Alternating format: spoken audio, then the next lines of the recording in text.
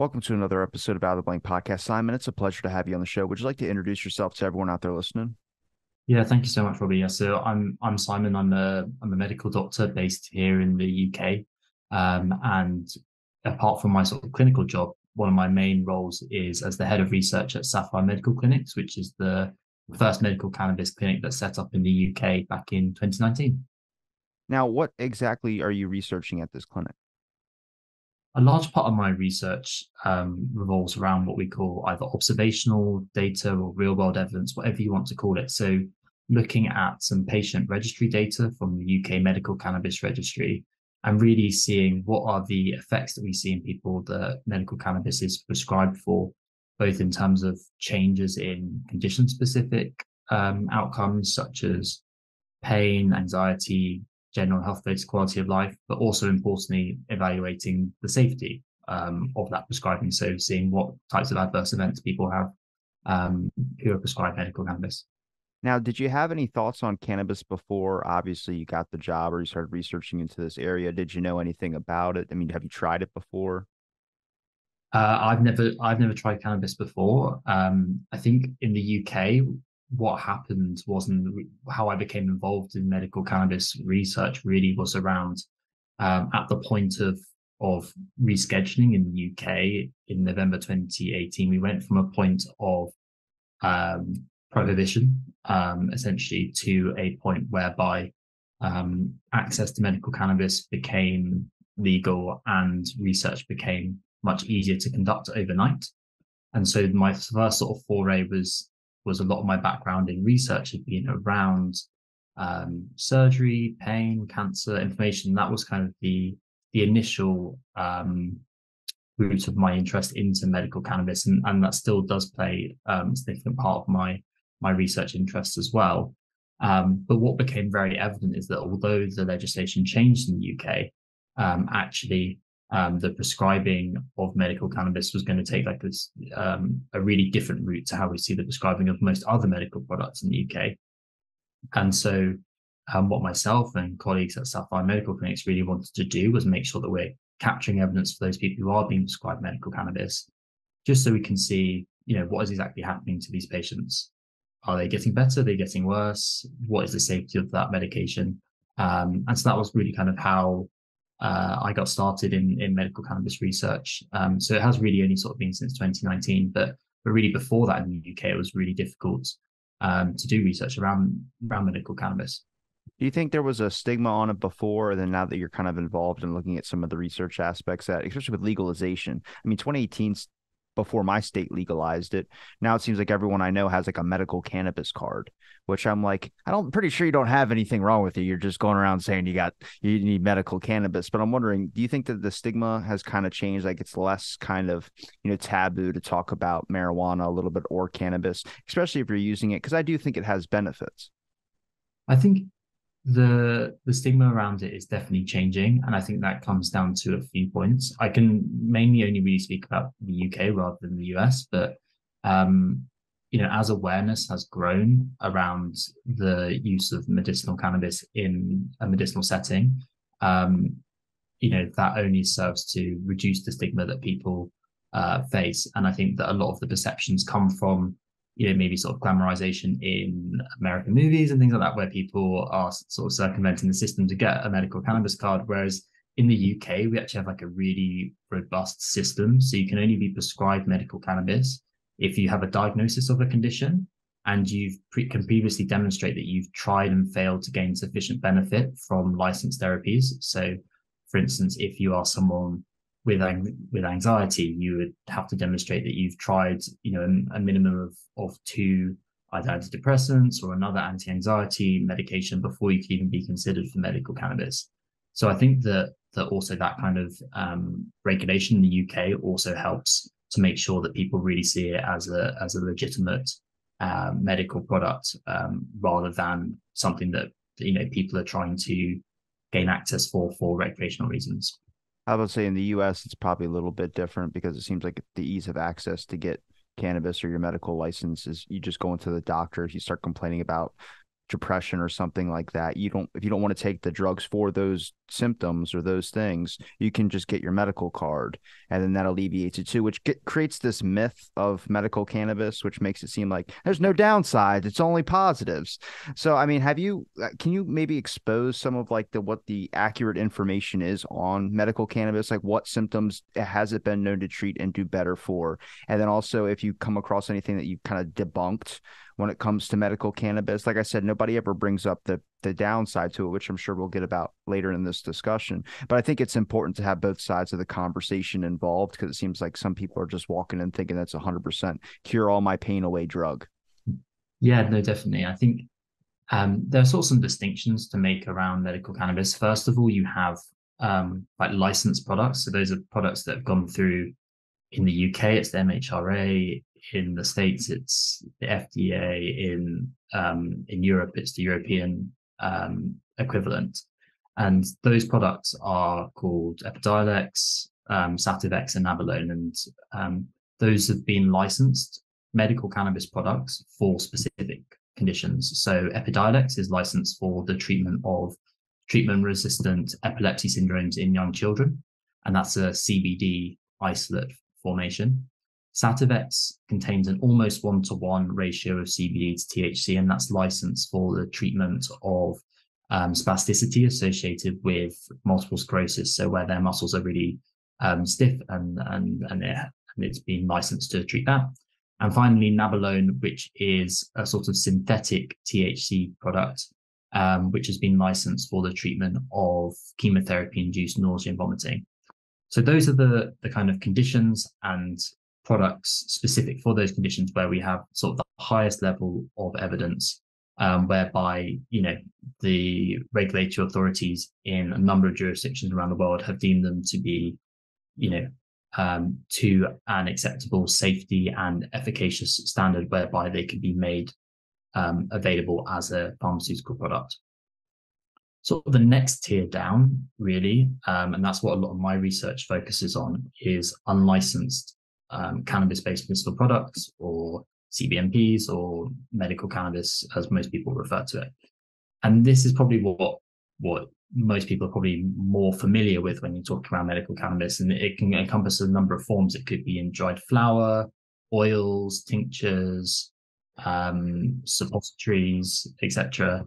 And these are products whereby they haven't gone through that process, but that doesn't mean that there is no evidence to suggest that they may have a benefit or harms. That means that there's not sufficient evidence that's been generated yet in order to be able to kind of go through that same process. And for those conditions, we certainly see that the most amount of prescribing is related to chronic pain. In the UK, about 60% of people who are prescribed those products have a chronic pain condition. The next sort of largest group of conditions are anxiety disorders, which make up around 15% of prescribing. And then other psychiatric conditions such as PTSD and depression, autism and ADHD, as we kind of touched upon at the beginning, also make up a significant portion. And then you also have a number of neurological conditions that it may also be prescribed for, such as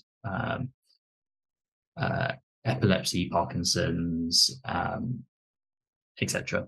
And so for those conditions, I would say kind of the conditions where it's most commonly prescribed, i.e. chronic pain, is where we have the most amount of evidence around how it works, and, you know, if it is beneficial or not. And what we can see from the evidence is that,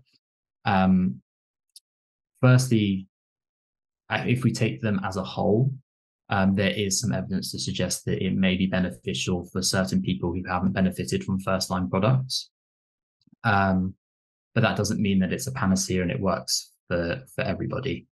When it comes to psychiatric conditions, the evidence is more vague, that it isn't as clear-cut as when it comes to chronic pain. But what we can see is some signals towards benefit, and largely in the UK where it's prescribed is, again, for those people who have failed to gain benefit from first-line products.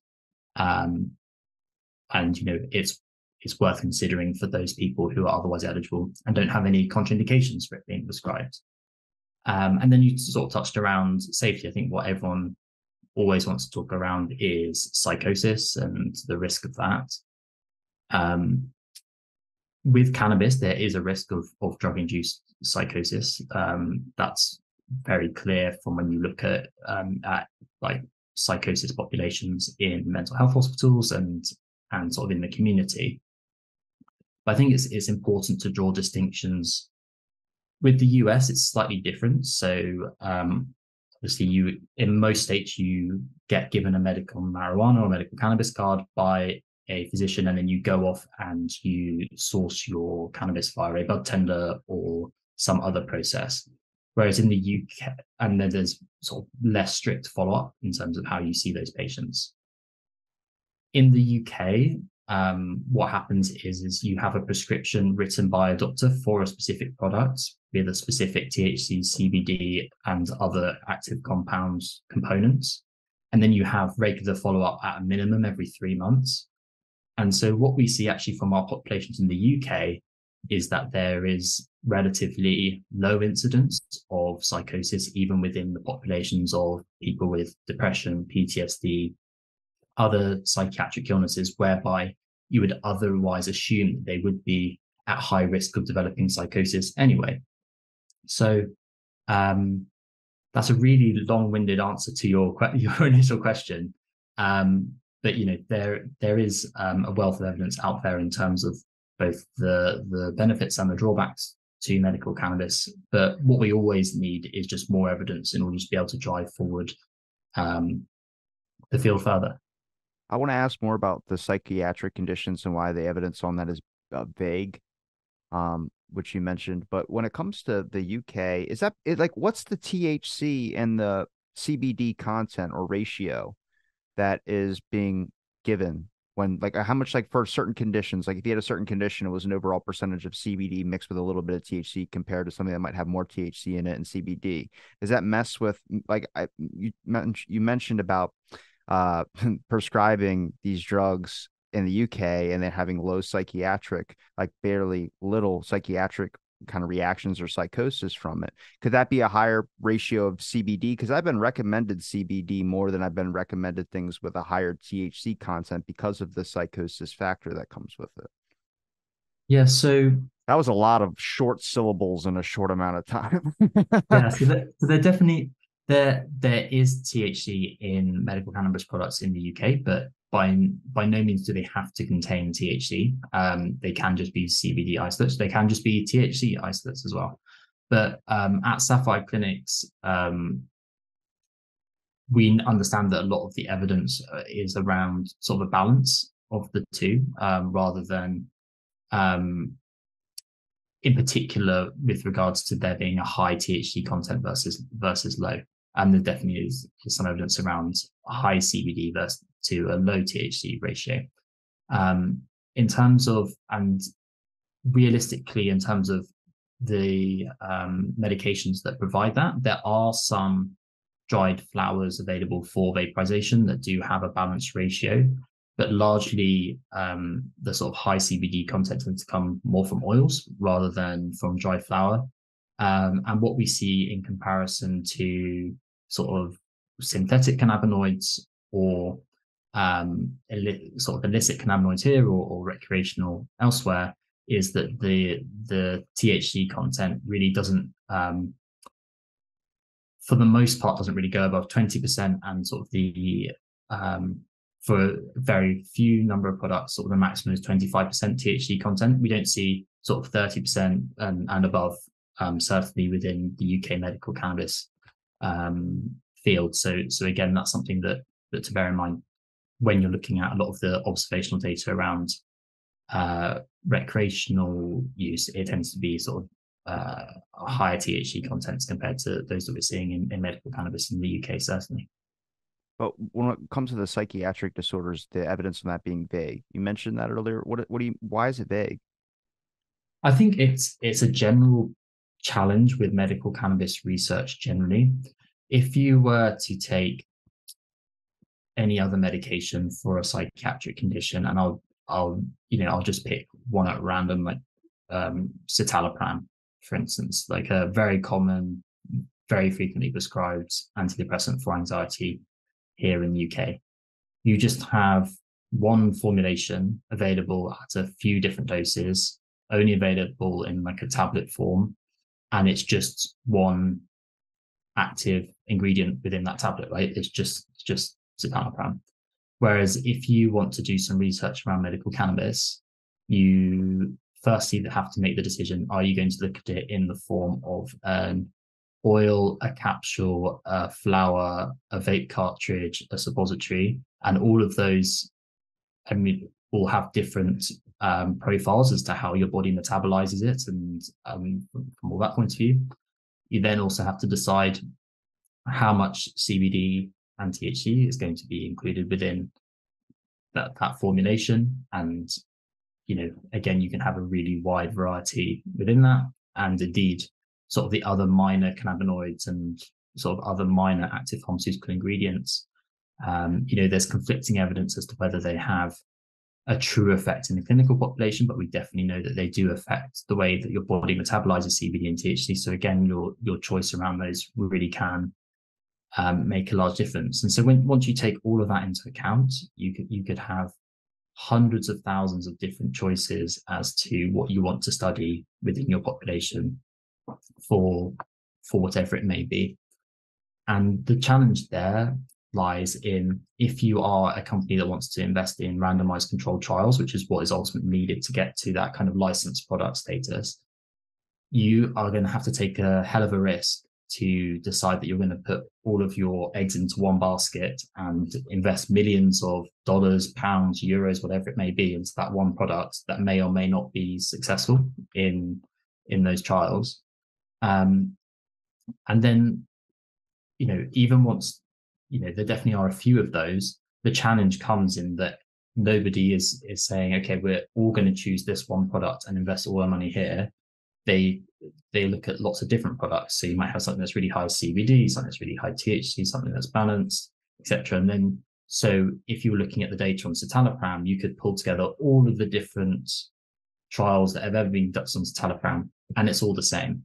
Whereas what lots of people try and do when they look at the medical cannabis literature as a whole is they try and bring it all together and say medical cannabis is all the same no matter what it is, and therefore whatever outcome we get from that applies across the board. Whereas we know that is unlikely to be the case. Something that is high in CBD is unlikely to affect someone in the same way that something is high in THC.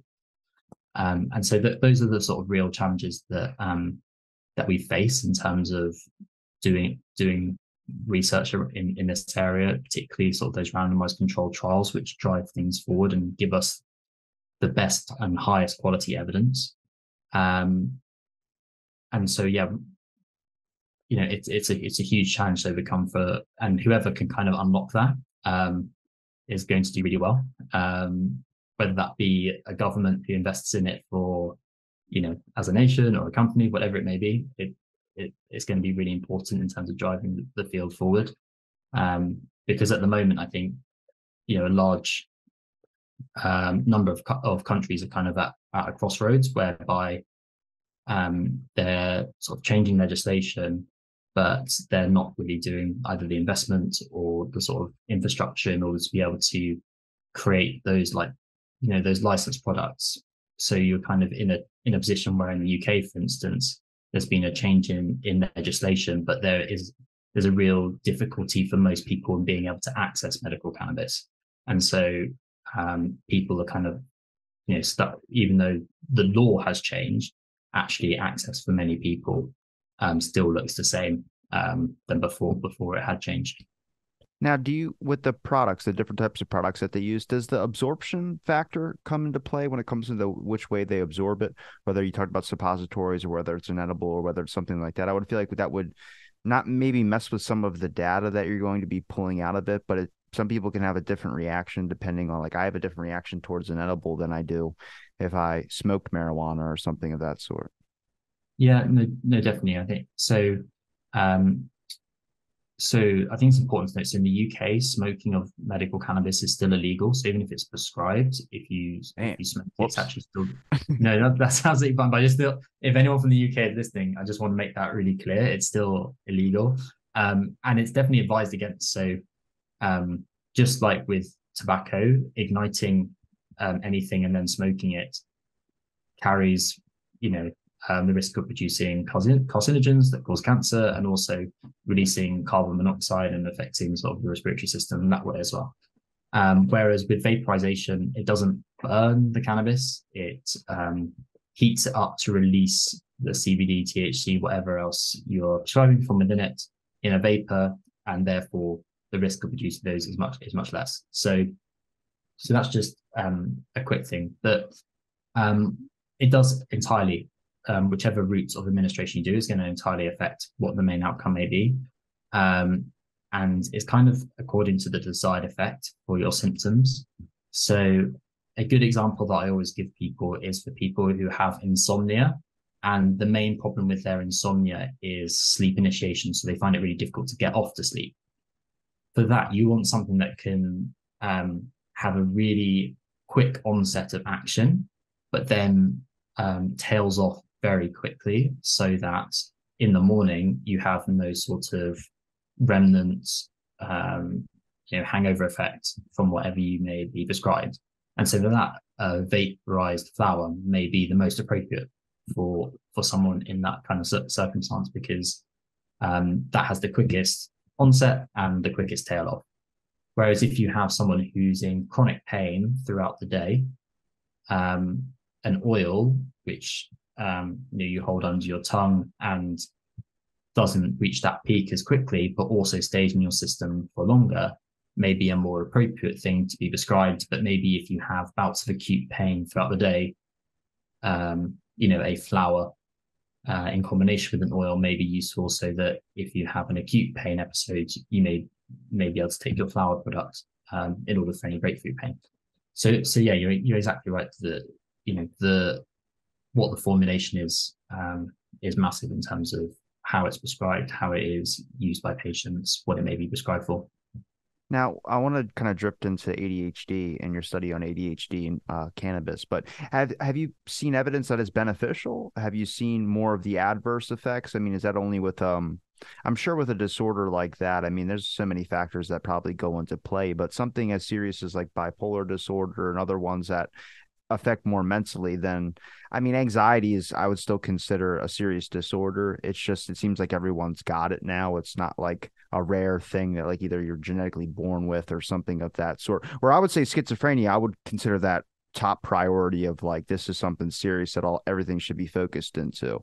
But I'm with those types of disorders, they have more of the, I wouldn't say most impact into a person's life, but also I would consider, like I said, more serious to focus on than some types of anxiety stuff. I'm not shaming anxiety. I'm just saying, but with those disorders, I feel like that would be a main focus for research, and ADHD is starting to get up there a little bit as well, too, with just how much of the, not side effects, but how much it actually messes with a person's life a little bit, where I'm curious if there's been any evidence to support that cannabis actually does do any good usage for ADHD, and also how you even decided to look into ADHD. Yeah, so I think maybe starting from the back forward, like how we decided to look into it. So the way in which like the major compounds in medical cannabis, CBD and THC, predominantly work is through something we call the endocannabinoid system, which is a series of receptors and transmitters within the body that really mimic what we find in the plant, particularly CBD and THC. So that is the way in which we sort of notice the predominant effects of cannabis on the human body. And this endogenous system is expressed predominantly, as you may anticipate, in the brain and in the spinal cord, but can also be found in the immune system, in the gut. And that's why you see like such a diverse range of conditions whereby people report medical cannabis, has either benefited them or may be beneficial or whatever it may be. But with respect to ADHD, looking at preclinical models, so sort of before human studies, it is really the effects on the dopamine system that sort of really prompted the the interest in its use for ADHD. And we know that the medications that obviously are commonly used in ADHD, particularly stimulant medications, have a profound effect on the dopamine system within the brain. And so cannabis in general, but medical cannabis has been suggested to induce anxiolytic effects, so reduce anxiety levels in preclinical models of ADHD, and also reduce restlessness and impulsive behaviors by increasing dopamine levels within the brain regions that are sort of implicated typically with ADHD when we look at humans. So that's kind of the sort of underlying reason why myself and other people wanted to look into cannabis and ADHD. That's kind of the brain circuitry and why people may want to look at it. I think also another key reason why people may want to look at it is current medications for ADHD, if you look at the evidence, are incredibly effective if you just take medications as a whole. But just like all medications, they don't work for everybody. And more so with ADHD medications and particularly stimulants, we know that there's a high rate of non-compliance. So people don't take their medications because of some of the associated side effects and also some of the intense monitoring that people have to go through if they're on stimulant medications. So again, another reason why people want to look at it is we're always on the lookout for new novel things that may be useful for any condition, and ADHD is no different from that regard. So that's kind of the reasons why people are interested in it. In terms of the evidence of its effects in ADHD, so on those core symptoms of ADHD, on impulsiveness, on impulsiveness and inattentiveness, the evidence is not particularly clear cut. There may be a potential, it may not exist. It's kind of one of those areas of the research where there is a huge gap, kind of like we've been talking about with a number of the other conditions. And there definitely needs to be more research into its effect on those core symptoms of ADHD. A lot of the evidence around ADHD has kind of been applied from other psychiatric conditions. So its effects on anxiety have and we know that ADHD in and of itself can cause some symptoms of anxiety, but also a number of people with ADHD have comorbid anxiety disorder. Their anxiety is significant enough to cause them distress on a day-to-day basis, and that is where there is a higher level of evidence, and in which it is being more commonly prescribed for those reasons rather than those core symptoms of ADHD. Although, as I mentioned, that kind of preclinical evidence maybe suggests that is something we want to look at further in future research for sure. It's just that the evidence isn't quite there yet to suggest whether it is positive, neutral, or negative on that at the moment. Do you find that a lot of people that can use cannabis to treat their ADHD, when I mean treat, I mean just the symptoms like anxiety or depression that kind of go with ADHD, that they're able to manage ADHD more effectively on their own when some of those are nulled down a little bit? Like I don't not recommend ADHD medication like Adderall and things of that sort. I think if it works for somebody, it works for somebody. But obviously, there's a kind of like it's one of those controversial subjects. Just a lot of people that don't like taking it. I'm one of those people. So then I'm like, let's look at other things as well too. But I also don't like taking cannabis because I've had bad effects every time. But I'm wondering if we can't focus on, like, I'm sure the cannabis can't treat the hyperactivity, even though it seems like they would wind down a little bit. I don't know if there's evidence to support that it treats the hyperactivity, but if it's just treating the anxiety parts, which is a big problem with it, and then also some other factors like depression, I feel like then it becomes more manageable for the person to maybe it doesn't treat the whole ADHD, but then now you can at least handle like, okay, well, now I just got the energy aspect and I need to do the focus part, but the rest of it, all the pain and all the, I don't want to leave my house because I'm so that is treated. So now you can still function at least. No, I think, and that's kind of the rationale for the treatment of most mental health conditions, really. It's not, in many cases, what you're trying to do is both use psychological therapies, social support, medications to kind of unpick negative cycles. So, we know if, and, people with mental health conditions will really understand this.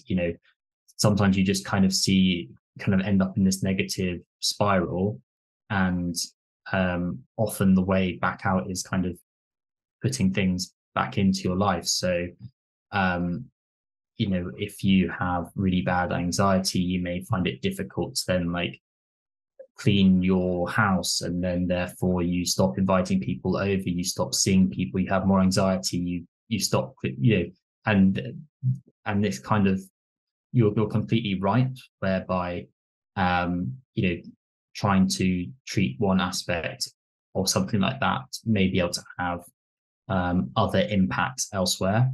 And this is something we haven't been able to do with our ADHD research yet, just because the numbers aren't quite big enough. But when we've tried to look at it within our chronic pain population, whereby we just have more people who are being prescribed chronic pain, so we're more able to do this kind of research. Is we took individuals with chronic pain and generalized anxiety disorder and compared them, their outcomes to those people with chronic pain and didn't have generalized anxiety disorder. And kind of our hypothesis was that maybe those people with generalized anxiety disorder would have even more benefits because, we're treating that portion of their life in addition to the chronic pain. What we saw didn't exactly fit entirely with that hypothesis, but we did see some signals towards those people with chronic pain and generalized anxiety disorder having maybe a slight improvement in their chronic pain severity compared to those without generalized anxiety disorder. But the main difference between the two was in their general health related quality of life. So that's a measure encompassing their mobility and their ability to carry out their usual activities, and their anxiety and depression and their pain and stuff. But that's actually where the large amount of benefits came. So in summary, we don't really have that data for ADHD. When we've tried to look at it in other conditions, there's some signals towards that maybe being the case, but it's not conclusive at the moment. I wouldn't bet my house on it. But it certainly fits the pattern of treating any condition that has a psychological component, not even those traditionally thought as mental health conditions. So, it may well have a really a meaningful impact on those core symptoms of ADHD, but as of yet, it's still kind of unproven. Is it common to have something like that where it's not proven yet, or there's not enough evidence to support it when it comes to mood disorders? I mean, marijuana has always been used called the happy drug. Whenever you see it in a movie, it's got like a happy face sticker posted on the bag or something like that. But I feel like, especially with something with ADHD, there's a fluctuation in emotions depending on the day, which I feel like you could probably use it if you're going to use it medically. You could probably use it for, I don't want to take it today, but I'll take it tomorrow. It's something like that. Whereas something different with Adderall, you got to take that like every day. I've heard some people say you can take it a little bit here and then stop. But from what I've been recommended, it's not good to just, stop it. I mean, it's not going to have any damage to you, but you want to keep taking it because it does work. So with cannabis, it's one of these where I think it would appeal to a lot of people, not just because there's not a whole lot of stigma behind it anymore, but it's just the factor of that they can just choose not to get high one day or choose not to take a product or take their medicine, whatever you want to say, that day, because they're already in a good mood. So it's not going to ruin their day or put them on a medicated thing. And then the next day, if they feel like they want to medicate with it, they can. But is it the emotional aspect to it? Does that make it hard to diagnose if the evidence is going to work for some of these types of drugs? Yeah, I That think. was a lot. I'm sorry. Yeah, no, that's fine. It's always difficult to test if something works if you're reliant on like subjective measures. And so if you take, for instance, like high blood pressure, you can take someone's blood pressure. It may fluctuate day to day within the day. Well, I mean, it definitely does. It definitely does fluctuate day to day within the day. But largely the trend is it kind of stays around the same as long as you're not giving anyone any blood pressure medications. And the other thing is you have a really objective measure. measure it in their arm, their leg, whatever you may do, and you have a number, and that number, is quite fixed. Whereas if you want to um, look at anxiety, ADHD, even chronic pain, things for which you have no biological marker, you are reliant on people answering a survey, and you can't give people a survey every hour of every day. You can't give it to them realistically probably more than once a week.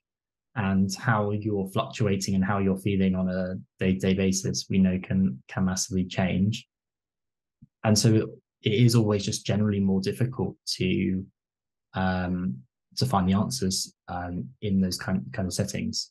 But obviously, people have done it. Otherwise, we would have no medications or no treatments for any mental health condition. So it is definitely possible. But you're right. It's more challenging than if you have something that has like a really objective marker like high blood pressure or diabetes, where you're looking at blood sugar levels, for example. Now, what causes someone who has maybe ADHD or maybe some other type of mood disorder or psychiatric disorder that would cause them to have an adverse effect to what I've only been able to find is bipolar.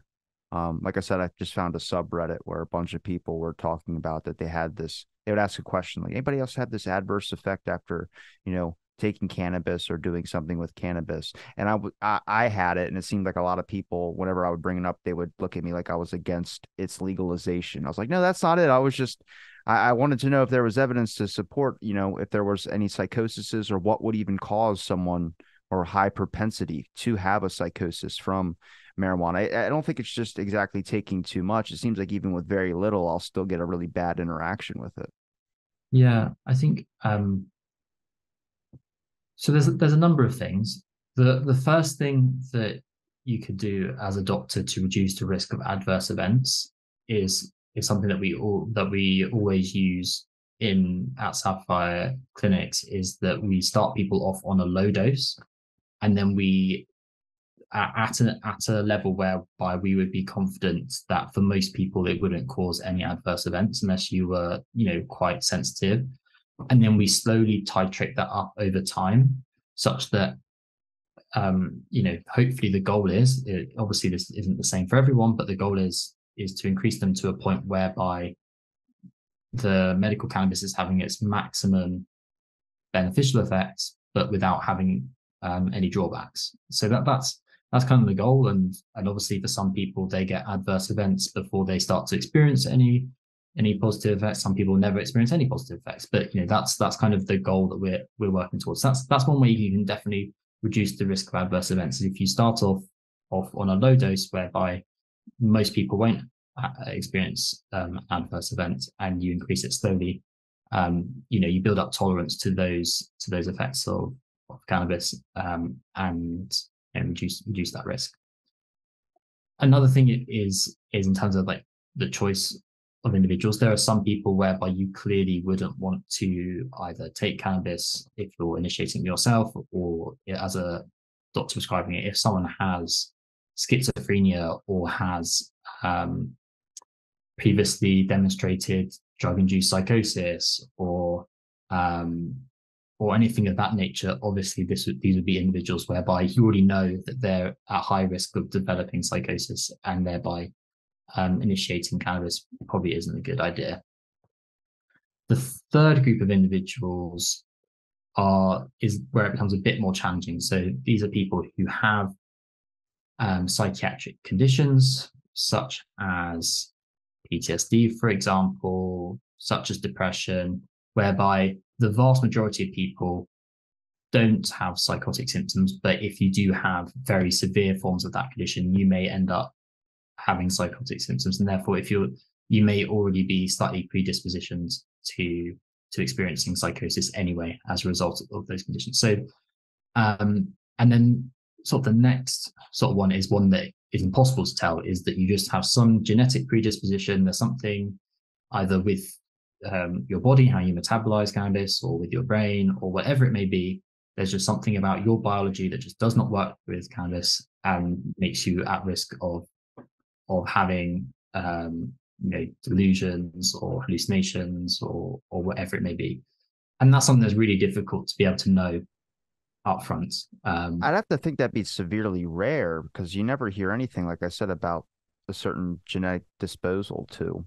You know, because cannabis is always taught as like a healthy or happy drug or something that was good for you. And I've seen little, like I said, little adverse effects. So I've seen some papers published, but if it's a genetic thing, then what compound in cannabis would be causing some type of reaction that would have you do that? It can't just be because I could smoke other, like I could smoke nicotine and I'm fine, gives me a stimulant, but not with cannabis or anything. Maybe in the US it's different because you could smoke it. I didn't know it was illegal in the UK to do that. No, no, no. So it would be a reaction to the THC, but it's a genetic thing within you. So whether how your cannabinoid receptors are expressed in your brain, or something to do with how you metabolize THC, you end up with more active compounds, flowing through your body. We're not sure, but there definitely are. That would be the main reason to be able to explain why some people do have, you know, drug-induced psychosis caused by cannabis, and other people do not. And you would be able to give, those two individuals exactly the same amount of cannabis, and one person would have a negative effect and one person wouldn't. And you can largely extrapolate that to all adverse events from all drugs. Some, and also the positive effects. The same medication that may be beneficial for me may not be beneficial for you. One may cause me adverse events, may not. And realistically, and maybe it's better just referring to it rather than like genetic susceptibility, just like biological differences between humans, that not everyone reacts to the same medication, drug, substance, whatever way in which you are using cannabis, the same way. And there are just fundamental biological differences that mean that some people, if they consume cannabis regularly at a high enough dose, they will unfortunately experience psychosis. You mentioned PTSD and kind of trauma that goes with PTSD that causes, or the trauma that causes for PTSD. But is that because that like cannabis or that can affect memory and that can trigger some mechanism in the brain that can bring back some maybe horrible memories that someone might have that's causing them to have PTSD? Because one thing with ADHD, there's a large amount of trauma that comes with ADHD. So it's kind of two questions right there, but I'm just trying to make that connection with my brain there. Yeah, no, I did. Um, it's some. It is a reported adverse event with regards to some people do experience some um, sort of memory impairment, not to the extent that you have amnesia, just maybe you find it difficult Yeah. recording things acutely, and then that wears off. But that seems to happen in quite a small population when we look at it at large. And I think drilling down into it, I think the two core mechanisms by which cannabis has been investigated with respect to PTSD is that kind of high anxiety state that people with PTSD find themselves in, but also in terms of the effects of cannabis on sleep. So a number of people with PTSD have poor sleep, whether that be just generally they have insomnia, or lots of people experience night terrors or night waking due to flashbacks. And so, again, kind of like as we were talking about before, with kind of can you interrupt that cycle of mental health conditions if you can maybe improve the sleep of someone with PTSD? Maybe that has a knock-on effect for the rest of their outcomes. If you can maybe interrupt the anxiety portion of their PTSD, maybe if you could do both, then even better. So those are the two mechanisms by which a lot of the research around medical cannabis and PTSD has been done. When it comes to the sample that you used for ADHD, I mean, is it common over there? Like, is it diagnostic? Are people open about speaking and want to be a part of an ADHD test? Like, I don't know how prevalent ADHD is in the UK. Over here, it seemed like I wasn't really noticing it until I started talking about it. A bunch of people coming forward saying they have ADHD or something of that sort. So I'm wondering, for your sample, for your study, did you have a lot of people that were open to want to be, involved, if there's still stigma behind having ADHD? And how many people did you test? Yeah. So stigma around ADHD is definitely improving. And actually, the interesting thing when you look at ADHD populations, although it's something that we maybe consider um, to be more prevalent in the Western world, um, if you look at specifically at ADHD symptoms, they generally track right across the world. And it may be that the instance rate that we see in North America, Europe, Australasia, etc., maybe largely due to the fact of increased awareness, increased education, and diagnosis rates. Whereas it may be more difficult to get that elsewhere. But we see that largely the symptom rate is kind of the same across the world, and within Western European and North American nations, the incidence rate is largely similar. So it's around about 5% in children, 2.5% in adults. It's kind of rising all the time in adults as more people generally sort of become aware. And it's kind of thought that definitely people, for the vast majority of people, their symptoms of ADHD will improve sort of post-adolescence. Even if the ADHD generally does stick around, it generally sort of peaks in adolescence, young adulthood, and then improves in later life. But it's generally thought that for most people, they experience some degree of ADHD, if not lifelong, definitely sort of into middle age and beyond. So it's thought that probably the actual diagnosis rate is probably closer to 5% in adults as well. It's just it hasn't been picked up in them when they were children, and they've kind of had those Masking symptoms. too, usually. Yeah, exactly. Sorry, I completely forgot the next part of your question. I kind of got about were people willing to come forward for the study? So I think kind of in the way in which we recruit for the study, it's actually in people who have already we're studying people who have already accessed medical cannabis for whatever condition they're being treated for. So we actually capture them right at that beginning stage and then follow them through. So actually it's absolutely, we don't find that there's any problems at all with that. Were you surprised at the number of people that you could find that were using cannabis for ADHD? Um,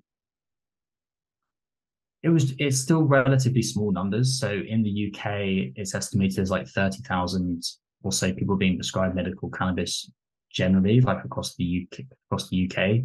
And so we weren't necessarily surprised by the numbers, but I think it's because there's not that many people being prescribed medical cannabis more generally in the UK compared to other countries. So it didn't really surprise us from that point of view. Now, you mentioned chronic pain. Is that the one with the most impact that medical cannabis is used for, or which one has the most, I wouldn't say evidence like to show that it treats this person better, but what's the one that gets, you mentioned largely prescribed for would be chronic pain, but which one has, I guess, the most evidence to support that it actually does do a very big impact? Like I mentioned before about a serious disorder, which I would consider schizophrenia.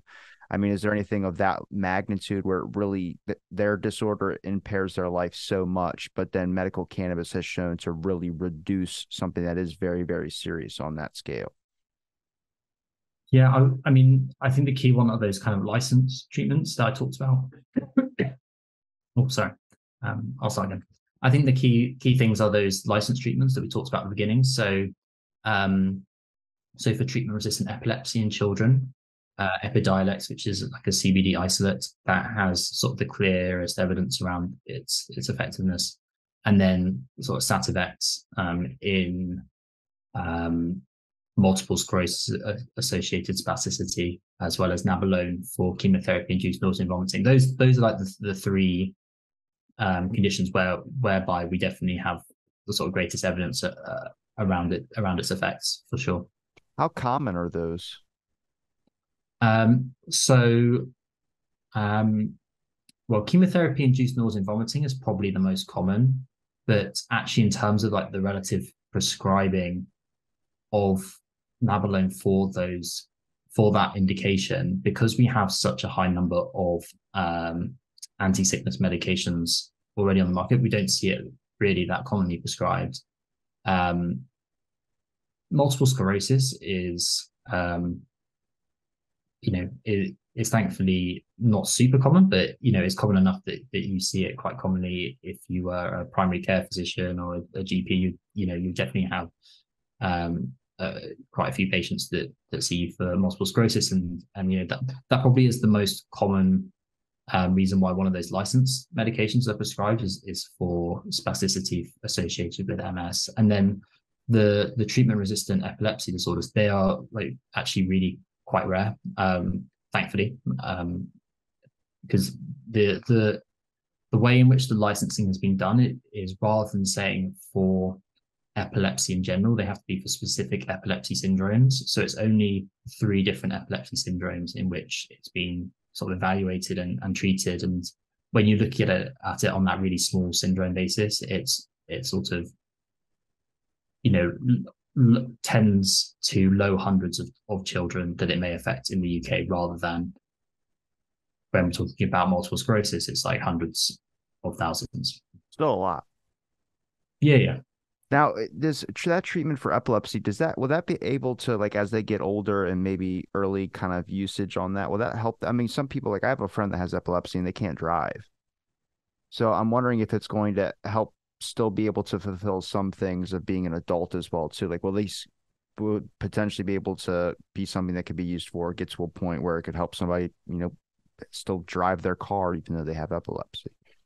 Yeah, so I think in the UK, so if you were to take Epidiolex licensed treatment, it's just CBD. So there is no risk of cognitive impairment with that. So I wouldn't be necessarily concerned with that. But even with medical cannabis, with that way in which we introduce it at a low dose and increase it slowly so that we reduce any risk, reduce the risk of adverse events as much as possible. In the UK, the guidance is that you do not have to inform the DVLA, who are the people who sort of they're the DVA equivalent in the UK, and so you don't have to inform them that you are a medical cannabis patient, but you do have to inform them if you have a condition which may impair your driving. And so the only condition that we see and we prescribe medical cannabis for routinely that sort of encounters that is epilepsy, as you mentioned.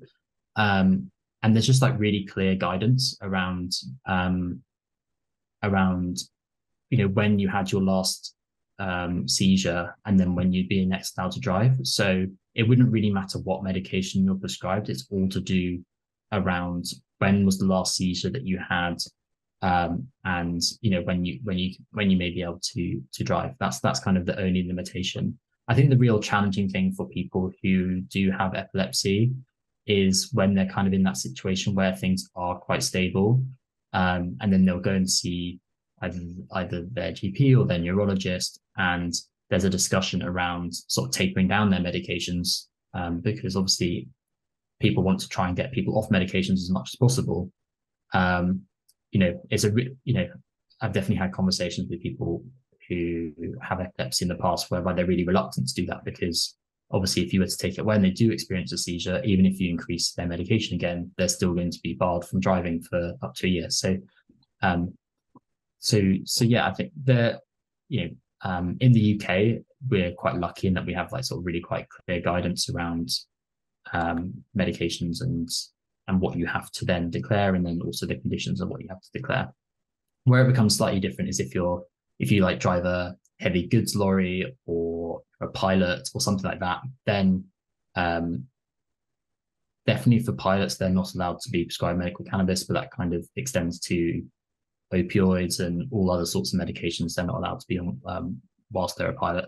And then for heavy goods vehicles drivers, we tend to recommend that they sort of move into another driving profession if they want to to continue accessing medical cannabis, because there has been some reports of a couple of people being able to still maintain their license whilst being prescribed medical cannabis. But in that area, it seems to be much more blurred lines. And so I think the general guidance that we give to patients anyway is that we wouldn't prescribe to you if you drive one of these big lorries that or anything along those lines. How much of your industry is affected by where the capacity for technology is right now? Like, do you see this changing in the next 5 years on the basis of technology, or what do you think, like in the next 5 years, what would be something that you would need an improvement on to see some real big change happen? Technology, just more research studies being out there, the more, I guess, stigma being taken out of some of it as well, too, more people, diagnosis. Yeah, I think the medical cannabis industry in the UK is one that and its relationship with technology is quite interesting. So the rescheduling came at the end of 2018, but Sapphire was the first clinic to start seeing people at the end of 2019. And then we are all very familiar with what happened in 2020 with regards to the COVID pandemic. And so, initially we were set up to see patients in physical settings around the UK.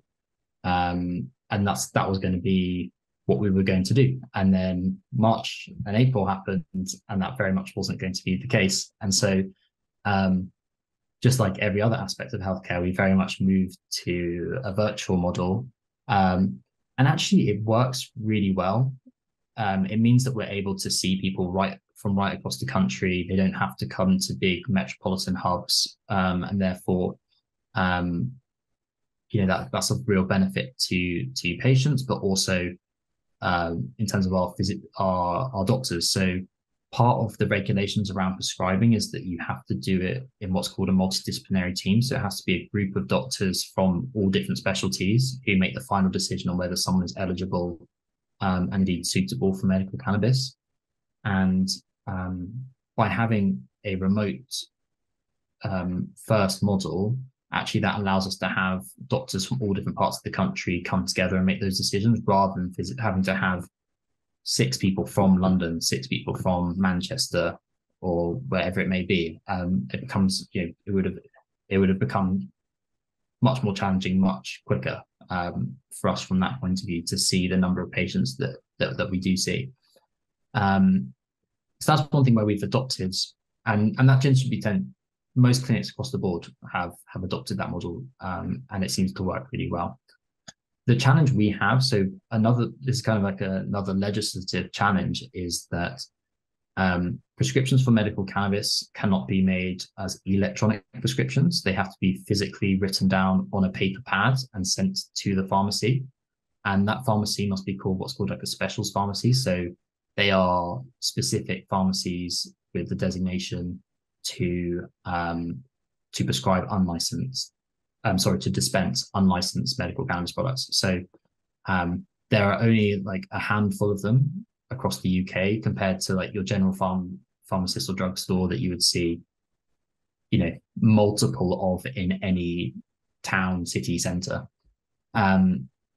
So when you have that as like a limiting factor, that's one thing that technology would be fantastic at trying to get around. But unfortunately, there's only so much that, if the legislation is, it has to be on a paper pad and it has to be delivered to a physical location.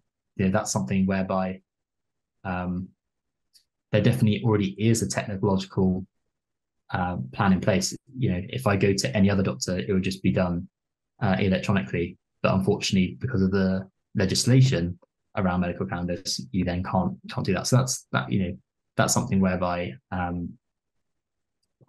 we would be able to adopt technology really quickly, but we kind of have our hands tied in that respect. I'm guessing that legislation thing is a clearly political issue with the legalization of using medical marijuana.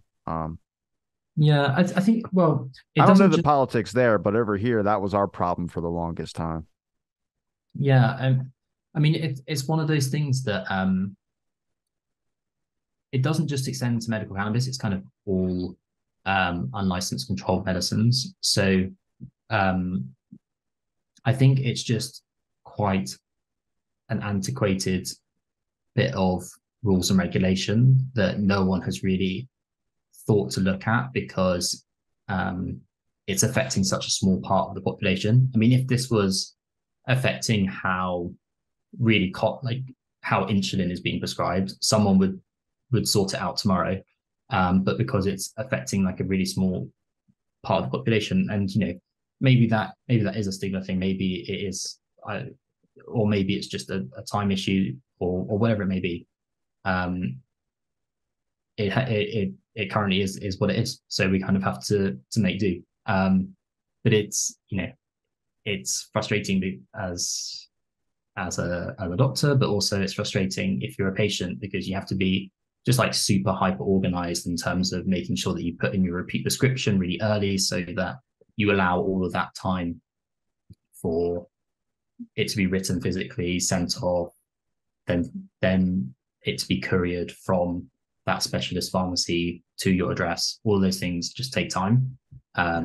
Whereas if it could just be done online, then it'd probably be done in seconds within a day easily. With down here at the dispensary, they only take cash because it's still illegal at the federal level. So some banks won't, like if you use a bank card, they won't let you do any transactions that way, which I just thought was weird. I was like, I guess, yeah, it's legal in the state, but then on the federal level, that means you have to pull money out of an ATM, take the cash to the dispensary to pay for it there to get your prescription or whatever someone's using, which I just feel like that's an extra hassle. And a lot of people that already don't like going out into public are already not very task oriented in a lot of their processes, especially with ADHD. It's like asking someone to walk 100 miles. Like for me, at least, it's like they have to do all these different things and still remember. At that point, people just give up. They're just like, nah, no, it's not that important to me then. Yeah. I think, I meit was only just a couple of days ago whereby the sort of federal banking bill was sort of pushed through in the Senate. So it'd be interesting to see how that does affect things. I think the general feeling is it is largely going to be positive in terms of sort of moving away from that cash only model. But nobody carries cash anymore. That's the problem. yeah, exactly. Simon, I appreciate the time you gave me to talk on my show. Is there a place where people can find any of your links if you want to promote your profile on your university site or the Sapphire site? And also if you want to put your Twitter in there as well too, or any other social links that you might have. Yeah, so yeah, you can find most of my stuff at sapphireclinics.com. And then I also work at Imperial College London. That's my university affiliation. So if you just Google my name and Imperial College London, I'm the only person who works there with my name, so yeah, that'll come up. And then yeah, you can find me on Twitter at Simon_Erridge. But if anyone wants to reach out and talk more, be happy to do so. And I'm going to link all those links in the description. It's been a pleasure chatting with you. And thanks everybody for listening to this episode of Out of the Blank. Stay tuned for our next episode.